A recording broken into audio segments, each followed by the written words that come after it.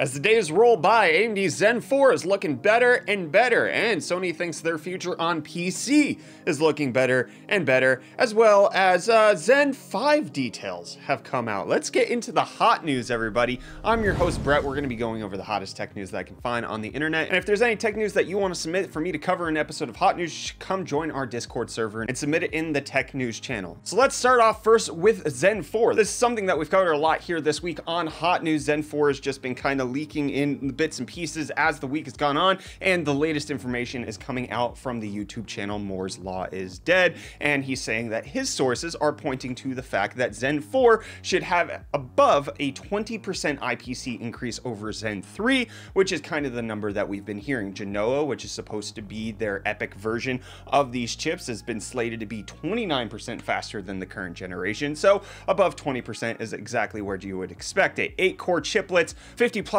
performance per watt increase, Genoa over Milan, as well as AVX 512 support is a pretty big deal, also indicating that the desktop chips, there might be a 24-core design that exists. However, AMD may or may not launch it, and if they do, it'll likely cost a pretty penny. Likely, I mean, given the price of what the 5950X goes for, I would assume $1,000, but obviously I'd just spitballing at that one. It looks like the 16 core is going to be the mainstream top chip that exists, as well as dual channel DDR5 5200 support is the current targeted speed, as well as being able to support 3 NVMe 4.0 drives and then 28 lanes of PCI Express 4.0 for X670. There's also more details on Genoa, which is their server environment type stuff. A 96 core model, 128 lanes of PCI Express 5.0 with a confirmation of it launching next year. It looks like Zen 4, according to Moore's Law is Dead sources, will likely be announced maybe towards the end of this year, but really start launching next year. But with the launch starting off with AM5 motherboards and then their APU lineup. AM5 gonna be debuted with those APUs first, at least that's the indication from Moore's Law is Dead. Is this what you want to see from AMD out of Zen 4? I think them launching AM5 with APUs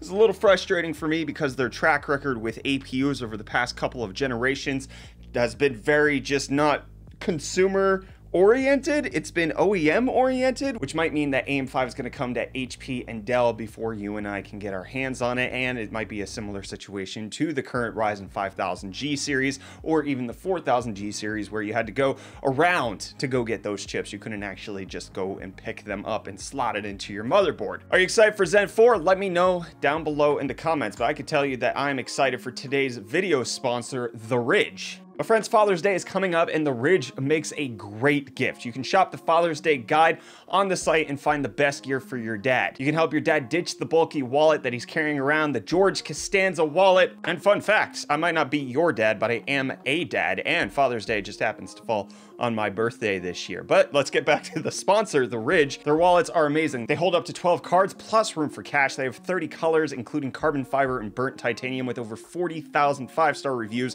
They have a durable material with a lifetime warranty, and the Ridge team is so confident that you'll like it, they'll let you test drive it for 45 days, and you can send it back for a full refund if you don't love it. And the best part is, if you go to ridge.com/hot news and enter coupon code HOT NEWS, you'll save 10% on your purchase of a Ridge wallet for your paps and get a free worldwide shipping and return setup with that. Again, go to ridge.com/hot news and enter HOT NEWS as your coupon code to get some money off on your pappy's gift. Now let's talk about the 3080 Ti. We're expecting NVIDIA to announce this card on May 31st at their Computex like pre-keynote that's going on, and now we have some leaked benchmarks that are coming out that essentially show that it's about as fast as the 3090. This makes sense given that we know that the CUDA cores that are going into this card are about what a 3090 is, so seeing all of these benchmarks put it up against a 3090 while also being right around where the 3090 stacks up against AMD's chips, such as in this Ashes of the Singularity benchmark, just kind of brings the whole story together. It's a 3090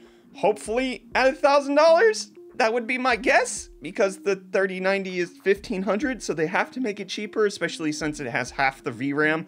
So please, NVIDIA, but obviously this means that when you go to buy it at retail, it's going to cost you $6,000, because that's just the way the world works right now. But the world's going to work even faster, because we're getting our world's first look at PCI Express 5.0 SSD controllers. Marvell announcing Bravera, their SSD controller for this, which can support speeds of up to 14 gigabytes per second and 2 million random read IOPS, which is just going to be a blazing fast SSD once you slap that in there. In case you want to slap Borderlands on your console and then play it with your friends on another console, you can, because crossplay is coming, because it was announced that Borderlands 3 is going to include full crossplay support across all platforms, except for Sony doesn't want to, because Sony's logo is play has no limits, unless it's on another console, and in which case they can go screw themselves. But it doesn't look like Sony screwed when it comes to the launch of the PlayStation 5. They published an investor's presentation which gave us some details on everything that's going around with the PS5, such as the fact that they likely will become profitable on the console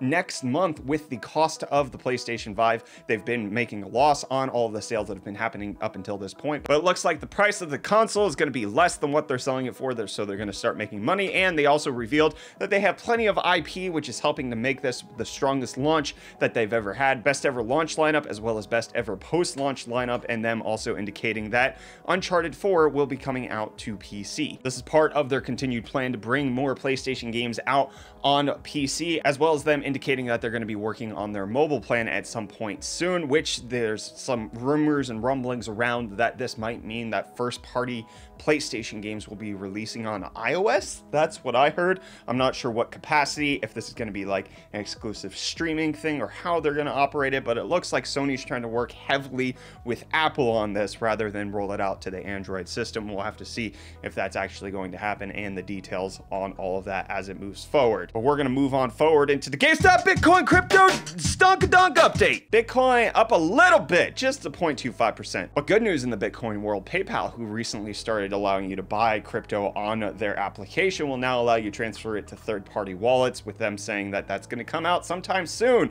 but there's no PayPal coin that's happening as of this moment. Ethereum down 0.03%, seemingly flat on the day. Doge, however, down 4%, just not barking at that moon anymore. GameStop, however, still doing well, up nearly 5%.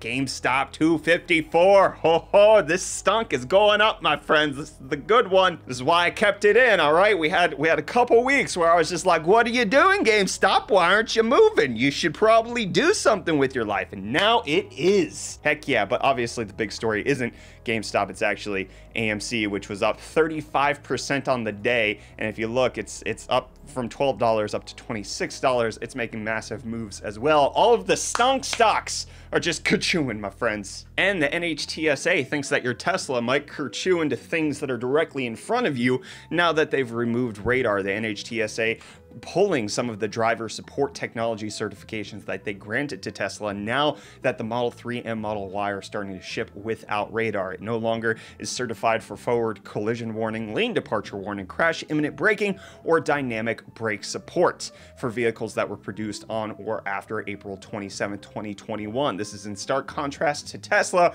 who says that everything's mostly the same except for going over 75 with auto steer and the lane departure warning. That'll be figured out in a little bit. NHTSA saying, no, we actually no longer certify you whatsoever. How big of a deal this actually is remains to be seen, because Tesla's not communicating here, which is just kind of their MO. Hey, we're gonna make big changes that fundamentally alter the entire automobile industry if everybody followed them, but we're just gonna try to get away with it and see what happens and not tell anybody ever really what's going on. We're just gonna hope that everybody thinks that we're awesome, because we kind of are. Look at us, we're doing the right thing here. Which they kind of are when it comes to the solar panel truck cover that's coming out to the Cybertruck. I'm really excited for that. Elon Musk saying that should add about 15 miles of range a day, which obviously isn't a lot. It's not going to actually charge the vehicle, but it would allow you to be out in the middle of nowhere and just get enough power to power the AC for the day and not lose charge while you're out in the middle of nowhere. Anyways, that's coming out in a patent with the rollable solar panel cover just being featured in the patents. We'll leave links in the video description if you want to check more out about that. And you're going to be able to check out a whole lot on an upcoming 700 terabyte optical disc that you can slap into